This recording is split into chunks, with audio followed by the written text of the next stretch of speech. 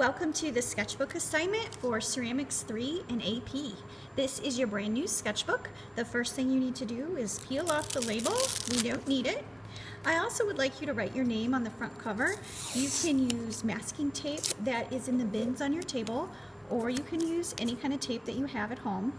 I would like you to use a permanent marker to write your name, not one of the water-based markers that are on your table.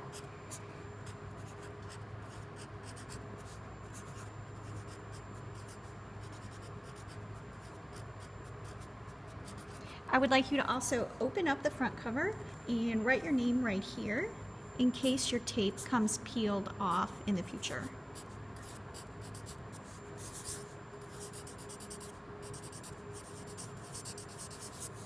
Now we have a brand new sketchbook with all this beautiful paper, and this can be kind of intimidating. You don't want to mess up this beautiful paper. So the first thing I want you to do is I want you to mess it up.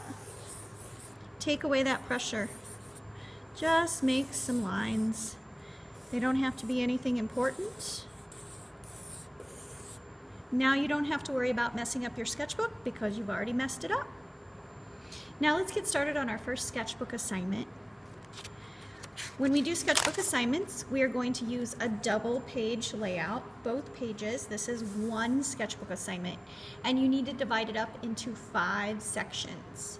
So this is one section right now. I like diagonal lines, so I'm going to draw a line here. Now I have one section, and I'm going to bring that line all the way over here. So now I have 2 sections, 1, 2. A lot of students like to use this spine to divide it up. So I have one big section here, 2, 3. 1, 2, 3, 4. So I need to divide it up one more time, like this. Now I have 5 sections. See how this section comes all the way across? So that's 1, 2, 3, 4, 5. 5 different sections to work in. Now there's an infinite amount of ways to do this. You don't have to do it the same way every time. You might find that you like diagonal lines like I do, or you might find that you like really straight lines. And I'm going to divide that right here all along the spine. So I have 1, 2, 3, 4 sections, and then I want to have some big spaces, so I'm going to divide this up here. So now I have 1, 2, 3, 4, 5 spaces, and you can see that those 2 layouts were done completely different. But I still have 5 sections to work in. One thing that's also very valuable is if you number those sections to go along with the expectations that are on the rubric.